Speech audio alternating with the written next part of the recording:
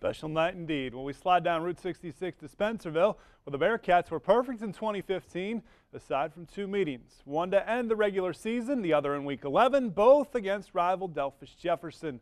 Bearcats led the league in rushing, garnering more than 400 yards on the ground, a contest, and they hope to keep that ground game going in 2016. We've got three starting running backs that return, Calvin Wilson, senior, Keaton Lott, senior, and Chris Picker, junior. All of them combined last year, they ran for about 1,400 yards together. So, we lose that Goki, but we feel like with those three guys, we've got a nice group of backs to run behind a very big and physical offensive line. It's looking pretty good. We got some guys coming back, but we also lost a couple guys. But with the seniors leading the way, I think we'll be just as good as we have been in the past couple of years. With the line we have back, I think we'll be pretty experienced and good. Each Thursday at the end of practice, Coach Zerby shares something about the team's theme for the year, what it means to be uncommon. I read a book by Tony Dungy about 7 years ago. Really spoke to me in life, how we have to train our men to be men. It's not always learned.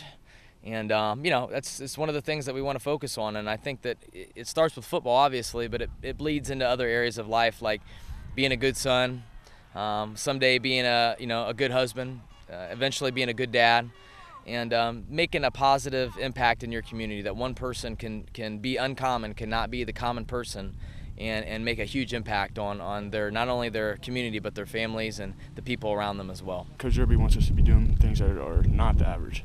So uncommon means to overcome things. It just means like distance yourself from what other people are doing and go the extra step.